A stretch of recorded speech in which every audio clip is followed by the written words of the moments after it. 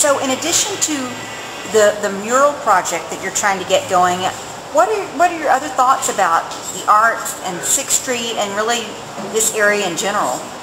I think 6th Street actually has a lot of inspiration for art. I mean, if you look at how old the buildings are and yet how beautiful they still remain, I think a lot of artists draw a muse from 6th Street just because you get old Amarillo feel with the new present day twists, and I mean, as a photographer, I love coming down here and taking pictures of the old buildings, and just the architecture is amazing. And I mean, especially with the 806, you have the beautiful murals done out front of that. And